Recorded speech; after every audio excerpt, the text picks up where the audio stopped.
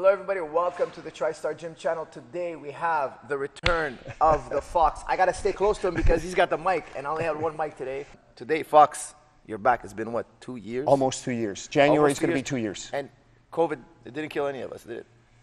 Knock on wood. We slid our way through the cracks, guys. We're here today, first episode in 2 years. What are we covering today? Well, you want to talk about arm triangles, defenses. Triangles. You know, I hate arm triangles because every time I shoot, I have this lingering thought in my mind, I might get arm triangles. I hate that thought.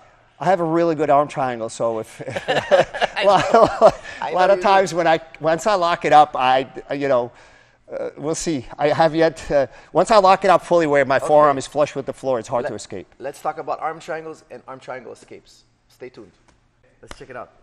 All right. Where are we at? So I use the arm triangle I set it up from a lot of different ways. Usually I just show it once I'm already in the position. But a lot of times I use it from hunting for back control, because if guys stop you from choking them from the back, they give you an arm triangle. Really? Yes. That happens to me all the time. So a lot of times I pass the guard, I'm fighting to get the gift wrap, and I finally get the gift wrap. Okay? What I'll do is I'll slide my knee, and I'm hunting for the back. Quick question. Yeah. What do you call this now? We used to call it fat man mount 20 years ago. I was like, Caracas used to call it fat man. It's a bit of a variation on an S mount. It's a sort of an S mount variation. But I like to, because usually people are so deathly afraid of getting out of the mount. But right now, I'm very strong control. If I... Let's rotate. So if I wind up, going off, I will almost always get this arm. Here I'm in a triangle. Yeah. Here I'm not. Yeah, but I can triangle here too. I don't, normally we try to triangle pretty under the arm. I really don't care. I'll lock it whichever way, because now I'm controlling you, I attack the arm. But let's stay on the arm triangle topic. So if I get to that position, and this is also very, very common from, in MMA, a lot of people mount and start teeing off. So when I get here and I'm, kind of, let's call it a variation of S mount or fat man. So now you feel good about your back, right? You're not being threatened by your back. I'm not happy here, but I mean, yeah, I'm more worried about my arm and neck here. So this is the mistake that people make. They just dive their arm through. Yeah, I see what you're saying. So I'm going to just do it real slow, just how most people do it, and try to escape. Yeah. Okay. So now I'm going to do it my way. Try to escape. Yeah, I can't turn away. Yeah. That's tight. That's really tight. Yeah. Can I try that? Yeah. Try that. So you're hooking the head. And you could do it from mounted position. Here, like this. I got the gift wrap. Yeah. Be careful here for a mic. And now you're saying you're clipping the head here. Yeah. There's a clip of the head. Yeah. Yeah. I'm just being really so basically, careful. I'm trying to keep my, because I know you're trying to take my back. Yeah. So control. Yes. Like this. Yeah. And how is this stopping you from rolling it this way? Which way? To your right. I need my head. I need my head. I need to move my head. I'm cross-facing you, basically. So it's basically you got both arms sort of. I'm cross-facing, basically. Yeah, almost. You don't have to lift up that high, but it's just kind of keep it. So if I try to move this way, my head is immobile, so my body can't really follow that much. Yeah, I'm just thrashing about. I love it. Guys, I'm telling you, it makes such a huge difference when he flips the head. Can you do this to me again? I just want to see why I can't turn. Yeah, let's. It stops me from being able to turn out of the... We can do it from, so even if I'm mounted and, in MMA, guys are teeing off. See right here. So. Just rotate a little bit. Yeah. No, I can bridge. My hips are you can move, you can go back the other way and retract. Now you go, so retract the arm. Yeah. Here, it's like my neck's bent.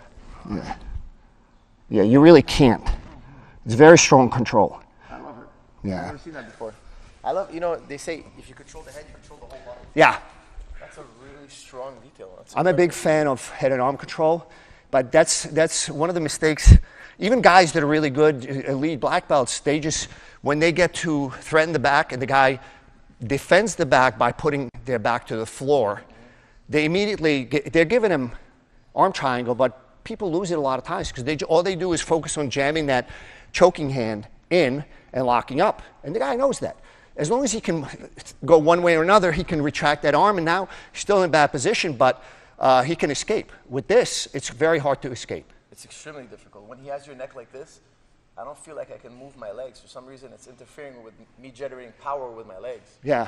I can't explode. Because your head is kind of stationary, so you can kind of thrash your body left and right, but your head is stationary.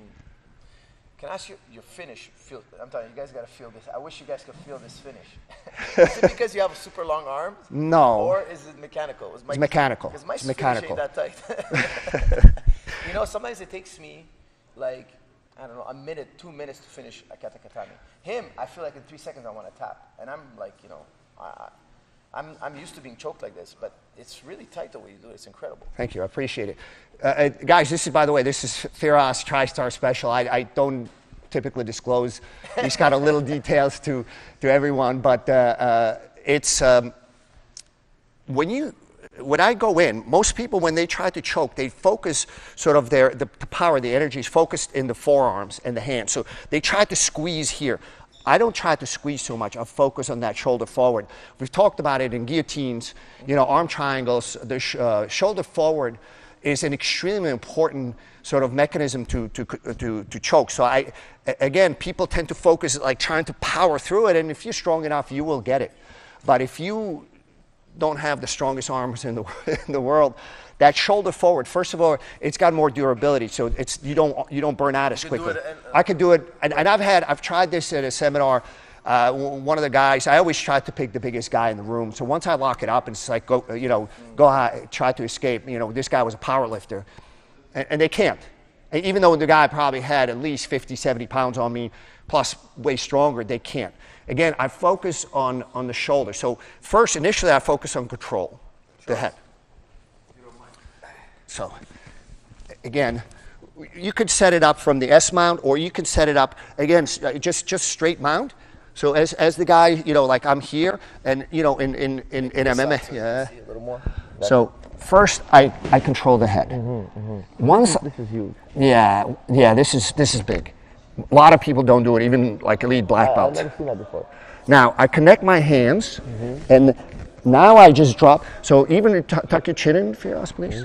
So a lot of times in MMA, I probably wouldn't get off. In BJJ, I will. And as I'm dropping down, this locks in, and I have almost no power in my hands. It's the shoulder, yeah. And he's not even squeezing. No, I'm not squeezing that hard. How the hell are you applying so much power? Show me that again. So again, you just feel my shoulder. So Yeah, even I'm if gonna bury my face here a little. yeah. So usually when I get off, so if I'm mounted, I just get off. I just get my shoulder as far as it goes. Once I drop in, was that a tap? No. Okay. Feeling pressure already. Yeah. I feel like you haven't squeezed yet. No, I don't. Wow. There's not a lot of squeeze. It's the shoulder forward. That's where the power comes from. Dude, he's being super gentle, but I'm telling you, guys, I don't know if my face is red or not, but I'm getting choked out here. Let's see. Trying to bury my face. Yeah, you can answer the phone. It just doesn't matter. And I'm not squeezing that hard. It's purely the mechanics of it. Guys, I'm telling you, he's not squeezing with his arms. I don't know what it is. It's not like forcing. If I was doing an arm triangle right now, you see me squeezing, forcing, dropping my weight, digging my toes. Like I'm going full aggressive. He's just like leaning into it. And I'm telling you, it's such a tremendous amount of pressure. Let me try to resist a little bit. Okay, yeah, no problem. You want me to do it, if I'm mounted, it's going to be a little bit weaker than if I'm on the side. Which way do you want? Do it on the side. Let's see. Do it on the I'm side. going to try to Hulk out here. I'm going to go Hulk. Yeah. Man, that's crazy. Yeah, you could give me the biggest guy here. Dude, It's okay, so what is it? It's the shoulder and the neck? yeah. When I roll the shoulder forward, I'm rolling it on your carotid. That's it. Here. What about the other side? What's closing the other side? You know, there's enough pressure for my head and your own arm. It doesn't have to be clean on the carotid, but it's enough. So maybe there's a little bit constriction here. I don't know exactly the percentage what it is, but you don't need 100% constriction on both carotids. But even the telephone guys, I know a lot of you guys are going to be like, oh, coach, do Look, I'm full telephone here. Yeah. Tell me when you feel good, like however you want to say. Go. And I'm not even squeezing that hard. Dude, the telephone ain't gonna work. And let me tell you something. I hate when people do the telephone because I have to work so much harder to get the choke. It doesn't even help at all. Like, No. if I had it on or not, it doesn't feel like it's protecting me at all. No. I usually tell my guys, it's like, what are they saying? What does the telephone say? You're gonna tap. What's that person on the line saying? You're gonna tap. It's over. Wow, that's incredible, man. Honestly, like, it's weird. I still don't understand how you're applying so much pressure, though. It's truly, like a lot of my game, I try to figure out the most efficient way to finish somebody. If I'm in a position to submit them, I figure out the most efficient way. And when I say by most efficient, I mean the quickest and sort of easiest on the least amount of strength on my part. I do the same thing with triangles. Like when I triangle people, I let them bury the arm. I really don't care where they put that arm that's caught in the triangle. Once I have the angle, it's over. Man, I gotta really figure that out because I get there all the time, but I don't finish like this. I don't even get close to that much pressure. I work so hard to try. No, what? This is one of the things. I have a really good black belt, and he's really good at getting to people's backs. But we've been working on this with him because I think he's starting to incorporate this into the game. Because I'm a fan of. I don't want to fight the guy head on. I want to kind of almost outmaneuver him, outchess him. And a lot of times when I hunt for the back, the guy will literally give me the arm triangle. All I got to do is see it. A lot of people make the mistake, they don't go for it, or they go for it and they lose it. They don't go for it because they know they're going to lose it. Once I'm there, once I'm locked up, when my forearm is flush with the floor, it's... Forearm is on the floor. Forearm is on the floor. Forearm is on the floor. So if I'm shell, I want my forearm on the floor, so... You know what? Just you doing this, I feel like it's sliding your shoulder in. Yeah. That could be a huge missing link in my because I just go without pulling the head. No. You just go without pulling the head? Yeah, it's gonna suck. Yeah. Right now you're gonna defend. I really feel a lot better right now. Yeah, but go ahead. Go back to where you felt better. So it's an easy adjustment. So you try to escape from here. Go ahead.